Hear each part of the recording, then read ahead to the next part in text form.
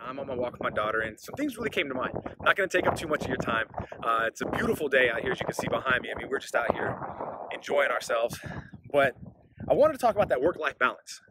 That work-life balance. Now, a lot of people who are in business, they feel like they've got to do one or the other. Like, okay, well, how am I going to go ahead and balance this or balance that? And I just think I think that's a fallacy.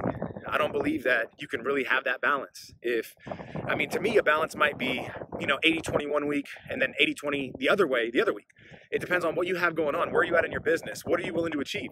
If you have promotions that you're setting up, if you have things that are needing more of your attention, then you got to sacrifice that time with your family. I come into situations and conversations with, prospects and clients, and they don't feel like they have enough time for their family that they feel they need to give.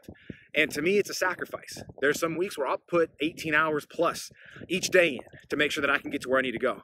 And there's some weeks where, things are really rocking and rolling and I don't really have to put in 18-hour days. I can spend a little more time with my family.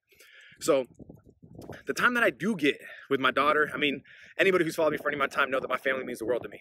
And I know that by sacrificing some time with them right now throughout the week, it's going to just lead to a better lifestyle and a higher quality of life. Plus, it's going to discipline my children.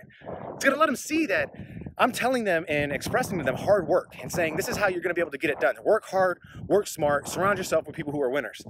And if I'm not living that, and I'm sitting here talking about how I just want to spend time with my family, watch TV or something like that, or go to the movies, what am I really teaching them? So I really just wanted to get this message out to you guys and let you know that if you got a large family, I got my third baby on the way, okay? My third baby. Man, that's crazy to say. And things aren't going to change when he gets born. I'm not going to carve out any more time than I do right now.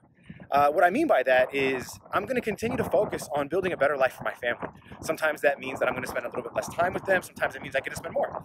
So I just wanted to share that message with you and see where you guys stand with the work-life balance. Okay, go ahead and share this, comment on it. Let me know what your thoughts are. If you believe there is a balance, maybe you have something in your life that I could use in mine. But me personally, I don't find a work-life balance to be a 50-50 thing. So I appreciate you for watching this today.